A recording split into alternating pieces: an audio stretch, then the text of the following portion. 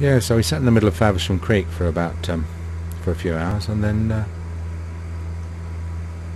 he said, "Do you want to go back in?" I said, "We haven't done anything yet." Oh dear. I mean, the time it had taken him to unpack the boat and get it out into the middle of the river, I'd could have flown to France and back. And there's a lot of similarity in terms of navigation, certainly with flying and sailing. The difference is the speed. Where's the VOR? Can you see it? We're probably going to go straight over it again. I'm going to go right. It's the actual VOR is over to the left. It's indicating us over to the left, and I'm going to turn right because when you're looking for anything, you always look for it out the left-hand window, obviously, because you're sitting on the left.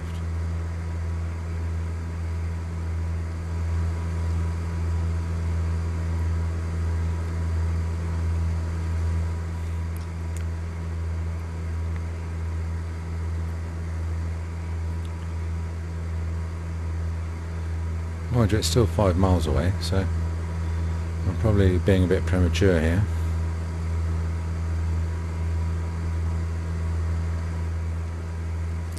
Now you know why I fill up with fuel, don't you?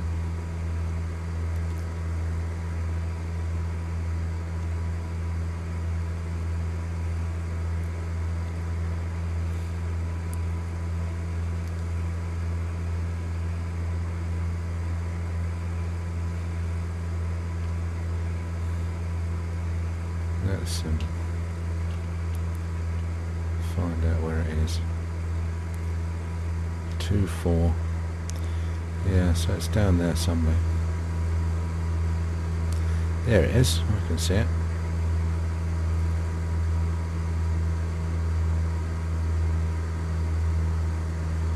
This motorway you can see there is the A2.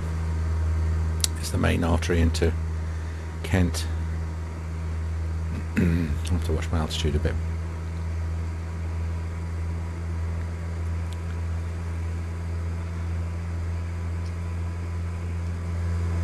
So if you drive into Kent, then you'll be going down there.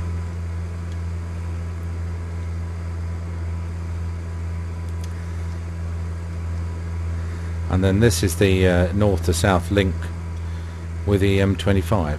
The M25 is a massive, great circular motorway that goes around London.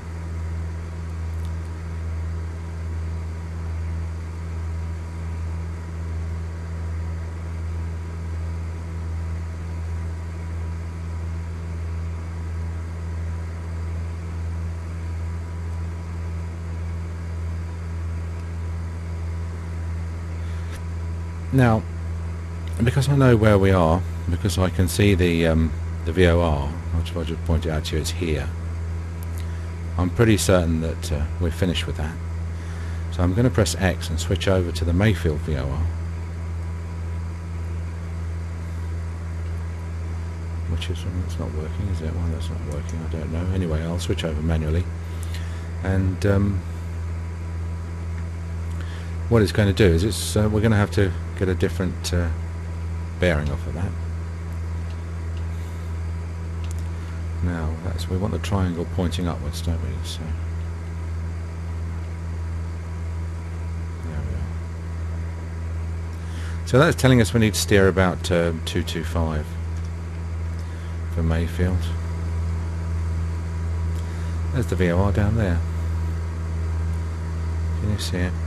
This little service road, and that's the Kent County showground down there. You can see the show ring and where everyone parks, where all the stalls are. And that field there is the one that they use for parking.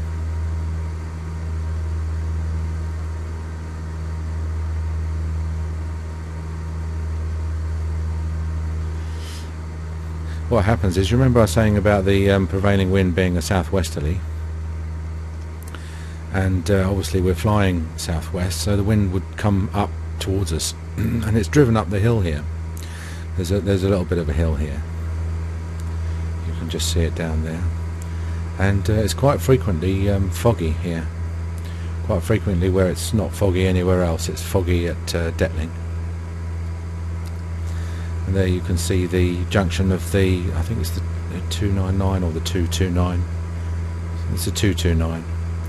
And it's merging into the M25 here.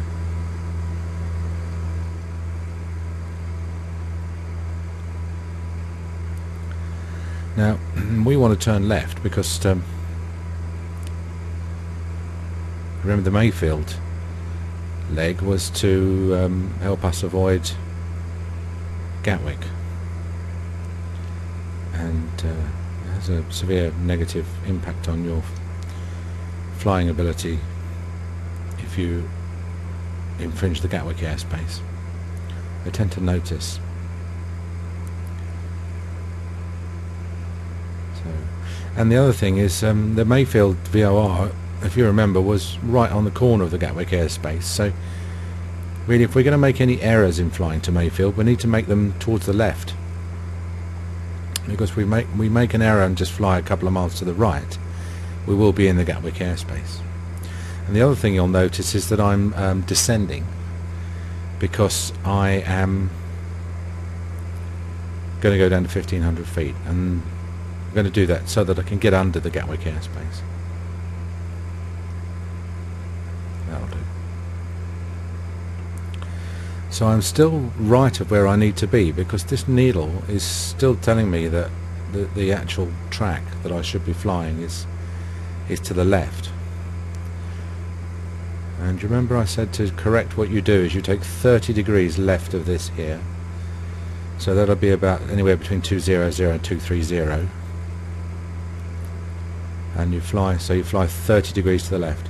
Not you don't turn 30 degrees to the left of what you're flying, because you can be flying in any direction whatsoever and still get this indication. You need to fly 30 degrees to the left of the track that you're trying to pick up. Now we've picked that up, so now I can turn back on.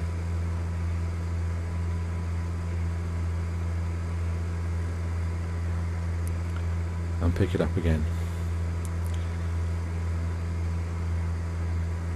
Now flying with landmarks and knowing where you are, I'm in territory really, I don't know where I am now. This is not my backyard. Detling Hill's about as far as I go. So I'm flying now just with nav aids. And looking out the window you can see why you need them, can't you? Because, you know, this is just fields, isn't it? You couldn't navigate really by means of fields.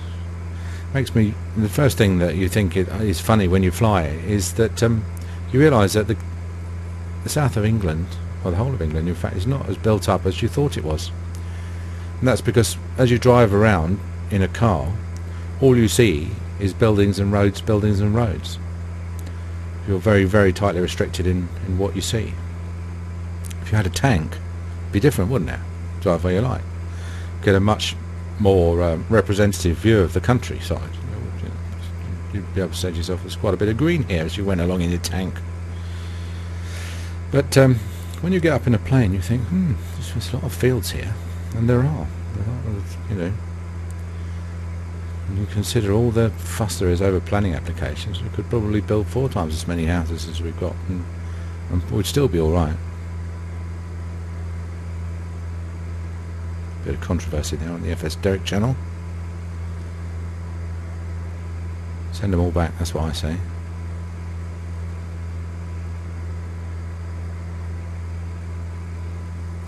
Now that was a turning point. So there's a mast ahead here. I don't know if you can just see that. So there's some sort of mast here. I have to keep an eye out for that. We don't like masts. They tend to reach up into the sky and pluck hapless planes out of the air.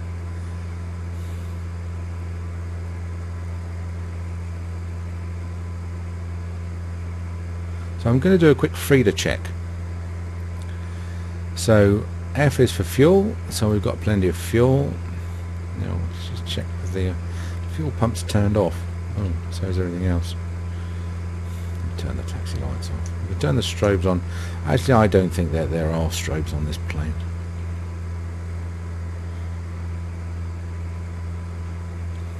So fuel and fuel pressure, and oil temperatures and pressures are fine, the vacuum's fine, the ammeter's charging okay, the fuel flow's fine. Exhaust gas temperature, we could possibly lean. Let's see if we can lean it a bit. Let's just pull it slightly. Yeah, a tiny bit. 2,000 feet, 1,500 feet. I mean, really, there's probably not much less oxygen here than there is normally.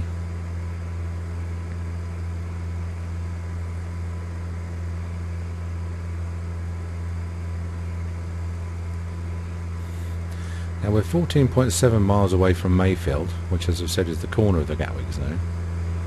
I don't suppose we're going to see much. You can see the North Downs there. There's another mast, isn't there? There, see that mast there? Masty mast.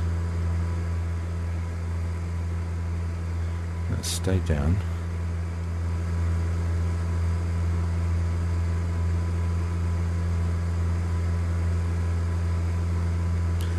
Yeah, plenty of places to land. That field over there would be a nice place to land, wouldn't it, if we needed to? Well, never mind about needing to land. We're going to get escorted by jet fighters if I don't stay low.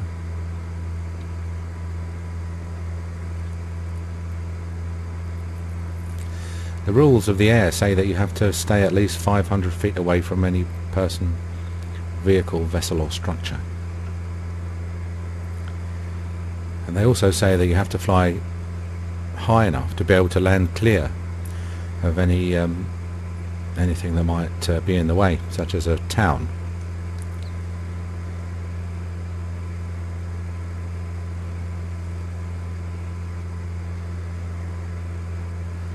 And they also state that you mustn't infringe on the Gatwick airspace. So we're getting a bit squeezed here in terms of vertical altitude.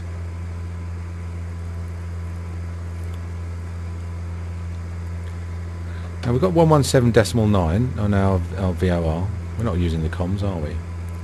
So you're saying, well, what's the second box for? Well, the answer is it's a backup. So we can put actually, you see, this is it. It's much better doing it with here. If I press N2 and then plus and then NN, N2N. How do you get the small digits on the second one?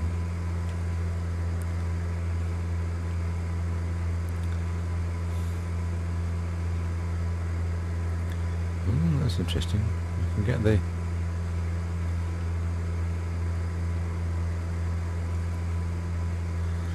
that's it, just kept pressing N2. 17.9.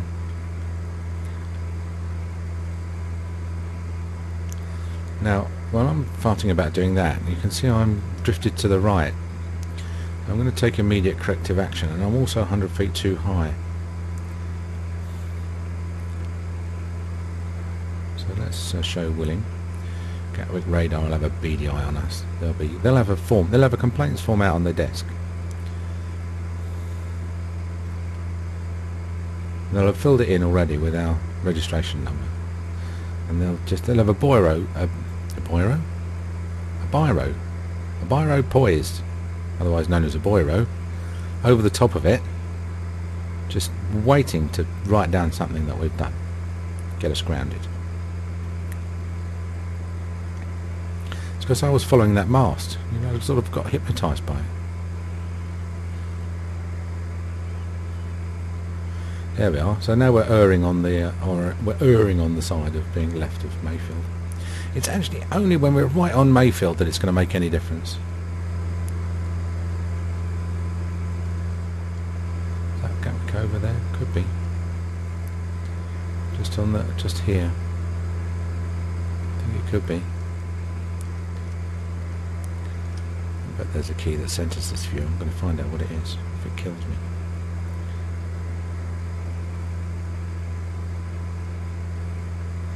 So we've got 117.9 on here. So if I make it the active frequency, whoa, we've got another one of these.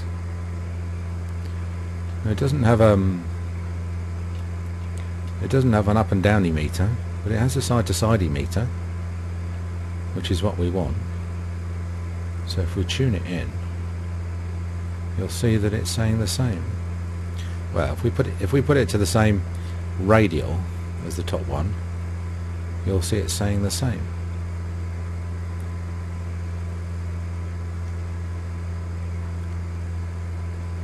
So it's a backup, isn't it? Or you could even tune it to the next one. So we press Shift F10 and find out what the next one is. Goodwood 11475.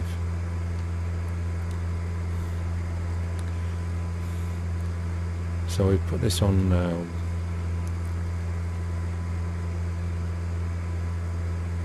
11475. Make that the active frequency, and then well, they're probably going to turn west a bit for Goodwood. There we are. So it's actually telling us that we're in range of the Goodwood VOR, and if you want to, you can even switch the DME onto the R2, and it will give you the rangefinder on R2 on Goodwood. It's packed full of navigation stuff, this plane. If you know how to use it, it's a pretty basic plane as well. Now, obviously, you just need to make sure you're not confused about what you're navigating towards.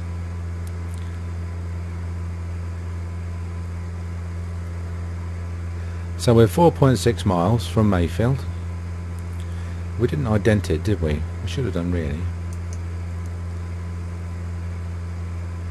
Let's see from the... Oh, let's do that again.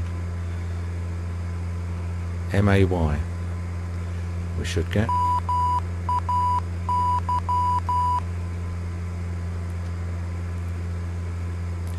MAY.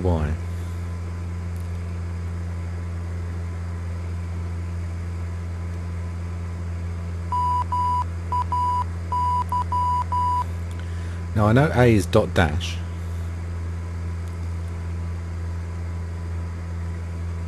So I know the middle of that is A. So it's something A something. And as I said last time, if you look at the chart or any one of the books that you take with you when you're flying, they do have the Morse code in it.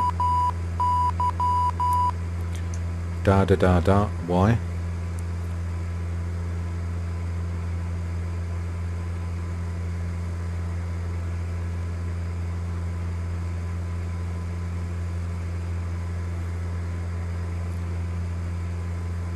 First thing I ever saw, first bit of scenery I think they ever put into Flight Simulator was a mast. That was a weird. I was just driving along. I was in Essex. I think it was Essex or Suffolk. I think it was Suffolk. Just driving along in Suffolk one day, and I saw this massive great mast in real life. And I looked in it and I thought, I know that mast. Where have I? Oh, but I'd never been there before. Never been there before. First time was on holiday. I said to my wife, we've never been here before, have we? She said, oh, there's something spooky about that mast. It just sort of, just seemed to know it. Just seemed to recognise it. It's like I've seen it before. Like Close Encounters of the Third Kind it was. Close Encounters. I was just drawn towards it. And then I thought, I know what that mast is. And it was some of the very, very first scenery. Just going to switch to the next VOR. It was some of the very first scenery that had ever appeared in Flight Simulator, and it was literally a line, just a single line, drawn at the correct coordinates and on the correct scale, so it was the correct height, and it could be seen, you know, from a way away. Can we see Gatwick? I could do if I could just angle the window a bit. No. Okay. Not to worry. We don't want to see Gatwick, do we? No. See Gatwick, we're in trouble. Yes, I was just driving past it, and then I thought, I know where I've seen that before.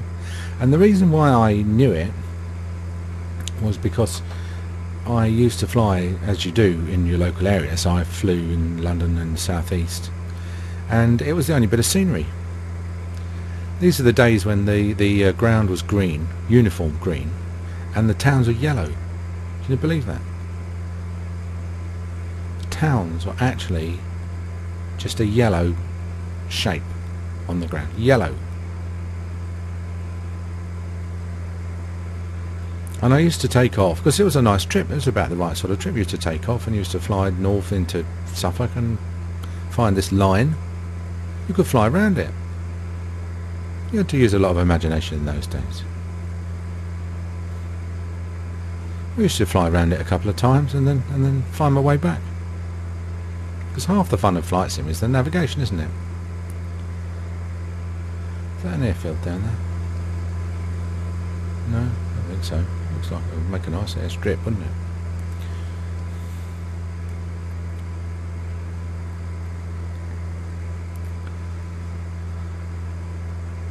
So I was halfway through a freezer check. So we did the fuel, didn't we? Yeah. The radio we're not using, but the radio nav is working fine. The engine is all these things. That's all working fine. The DI, we press D, so it's just gone slightly out of phase there. And the AI is the altimeter. A is altimeter, and to coordinate that we press B, believe it or not, and that's changed as well because the regional pressure settings changed. Now, why do these change? I'll just check. I think we could probably start climbing up a bit now. We're going to want to climb up because we're going to go over the sea in a minute onto the Isle of Wight. The reason why this changes is because it's driven by a gyroscope. You see, it's vacuum powered, and the vacuum pulls the air through the gyroscope and spins it up. But gyroscopes are, while they are accurate when you're turning gently and over short periods of time, they're not accurate if you're turning steeply or over long periods of time. So over a long period of time, you just need to realign it. I'm going to put some speed on, but I'm going to climb at about 750 feet a minute, which is like a sort of quite. It's not a maximum climb. I'm not going to hammer my way back up to 2,500 feet.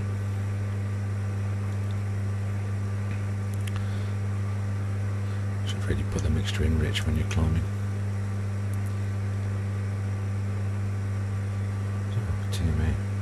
I like to tell you this is turbulence, but it's not. It's just me. So what we want to do, we want to sort of climb but still maintain forward speed at the same time, don't we? So this thing gets out of kilter because it's vacuum powered.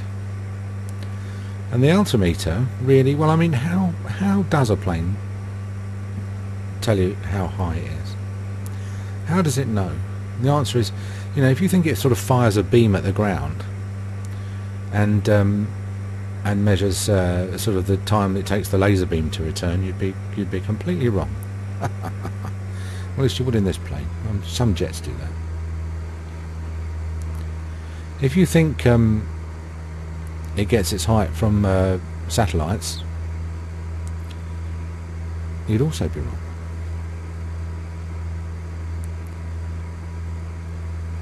The way it gets its height is from the pressure of the air, because as you go up, air pressure decreases, and so measuring air pressure is an excellent way of measuring vertical height. There's only one drawback, and that is that air pressure changes all the time. As you know yourself, if you've got a barometer, no 2 days are usually the same. So in order to know what the air pressure is at, say, 2,500 feet, you need to know what the air pressure is on the ground.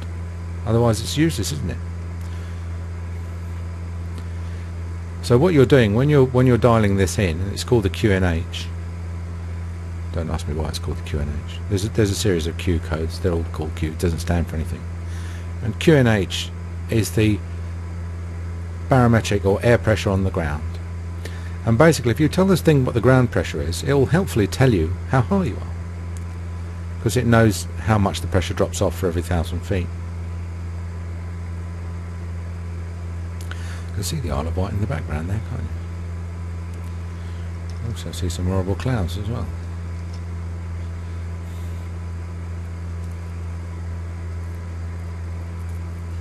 Now, in the same way as the barometric pressure in one place changes from day to day, you don't have a uniform barometric pressure all over the country.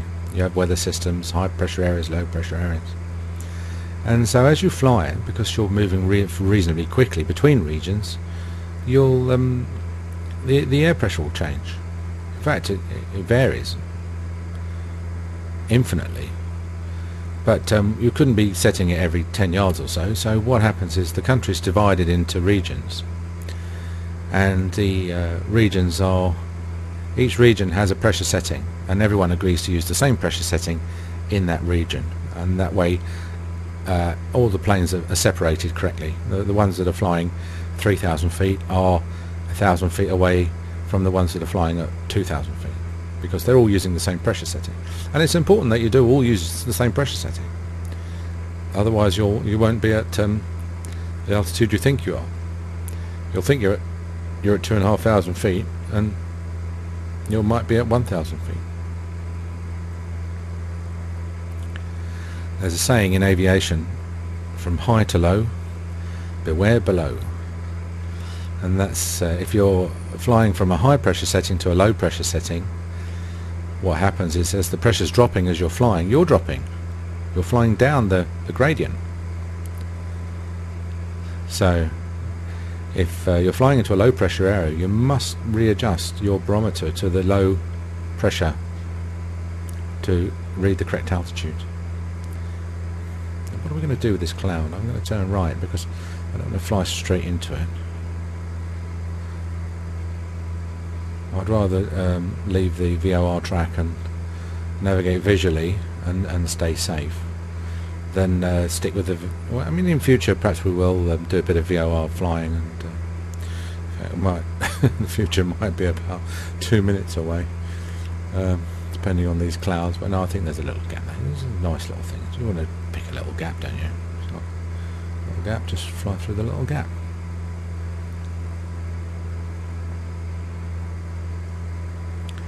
So high to low, beware below. Always use the regional pressure setting.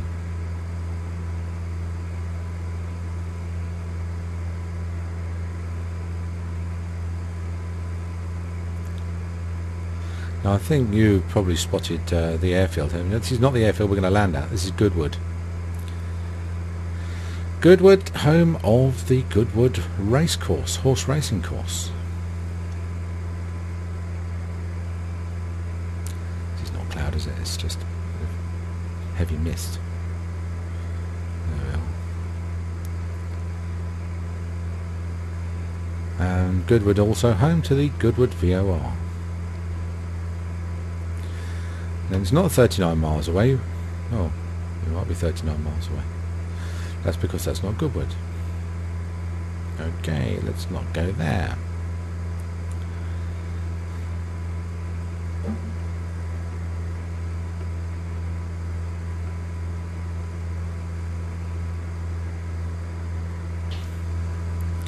Now, with my extensive knowledge of local airfields, I can say with 100% certainty that it's possibly Shoreham. You can see that because of the river. Can you see that? See the river coming in there? Well, rivers don't come in, do they? Of course they don't. They go out.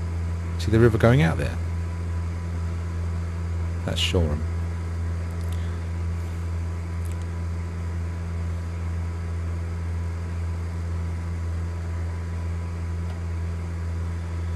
Oh dear. Now look, let's just get this sorted out, okay? Let's not panic. The last thing you can do when you're flying in a plane is panic. We've got Detling in here. Why have we got Detling in here? I don't know. Let's just put Shoreham in. Not Shoreham. Let's put Goodwood in, okay? Let's just find out what direction to steer to get to Goodwood. Let's note with relief that it's 16 miles away and not 39. Let's note with relief that we haven't infringed Shoreham's airspace or Gatwick's, and apply the first rule of flying. Actually, the second rule. The first rule of flying is don't die. Safety, very safety conscious. Flying is. People hate dying. And the second rule is, if nobody knows about it, it didn't happen.